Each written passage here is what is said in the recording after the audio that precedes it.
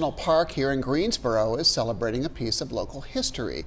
Tonight kicks off this event series for the anniversary of the Battle of the Guilford Courthouse. Now, there are several ways for community members to get involved from now through Sunday, and it's all happening inside the Guilford Courthouse National Military Park. So here to tell us more is Aaron LaRocca, the superintendent of the Guilford Courthouse National Military Park. Good morning, Aaron. Thank you for being here. Good morning. Thanks for having me.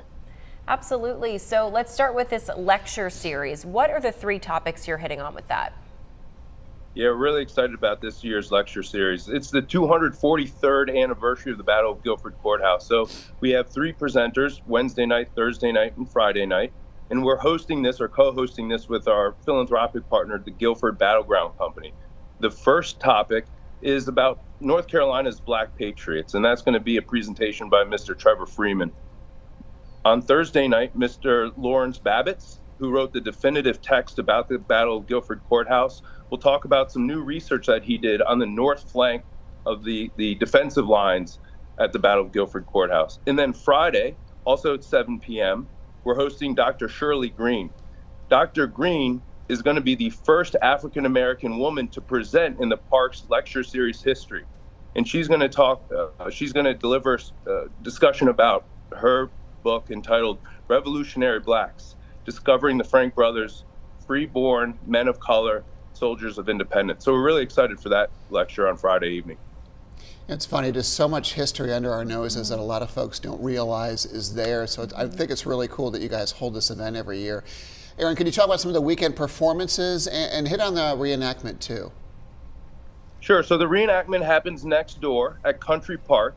But to complement that reenactment, the National Park Service hosts a number of other events that the public can learn to provide some additional context for that reenactment. So for the first time since COVID, the Carolina Colonial Dancers will be presenting, and that will happen in the Visitor Center at 11:30 on Saturday and Sunday, when the battle reenactment happens at 2 o'clock Saturday and Sunday at Country Park. And we hear you have tours of the battlefield. What will be seen during those battlefield tours? Yes, that's right. At 10, 12, and 3, we have battlefield tours where volunteers and park rangers kind of walk you through the battle dynamics, the movement of the troops, the defensive positions, and the outcome of that battle. And then we also have musket and artillery demonstrations at 11 o'clock and 1 o'clock, both Saturday and Sunday. And all of these programs are free. Wow. Love to highlight that, especially for those who can attend. Aaron, who do you think should be attending this, and what kind of message or history lesson are you hoping that they get from this? The mission of the Park Service is to protect this place for future generations. And there's only 12 NPS employees with this huge goal of protecting this place for future generations in perpetuity. So I invite everybody to come out and find something that is meaningful for you in these events.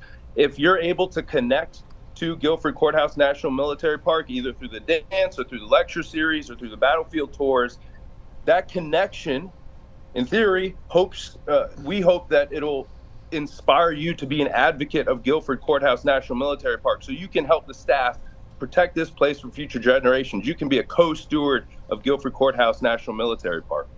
Aaron, I love your passion about this too, and I really wish you a great success this weekend.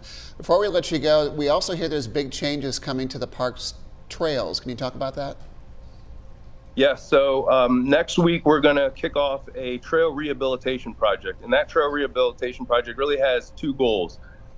In a lot of sections of the trail, the asphalt is crumbling and suffering from root heaves, so we're going to resurface the entire trail to get rid of some of those safety issues. And then we're also going to increase accessibility around the visitor center and some of the other key areas of the park, like the Green Monument. So we're really excited about that project. It will have impacts to the visiting public. We'll need to close trails. There'll be construction vehicles on the tour road. So visitors should check our website for updates about the phasing of that project. But like I said, it'll start next week and last into the fall. Thank you so much, Erin, for your time this morning. We appreciate it. What an educational weekend is ahead. The Battle Anniversary Lecture Series will kick off tonight at 7, and then 2 more lectures tomorrow and Friday, also at 7.